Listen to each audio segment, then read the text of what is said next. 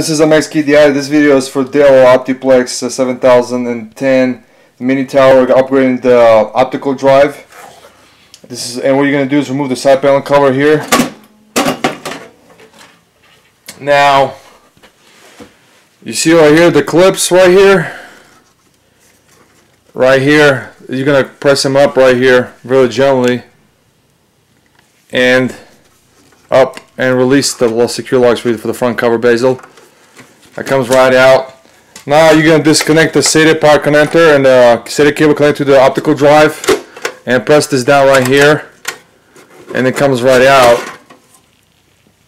If you're going to be installing a new drive, you're going to remove the screws right here, the bottom, 1, 2, and one right here, and install the same way to the new optical drive, right? One right here, there in the bottom, one over here, but not one over here, just only one on the right side and two on the left side, the bottom.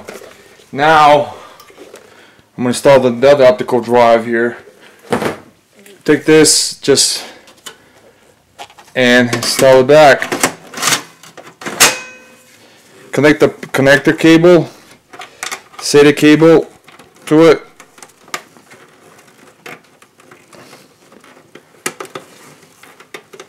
Now I'm going to reinstall the bezel here. This is for the mini tower.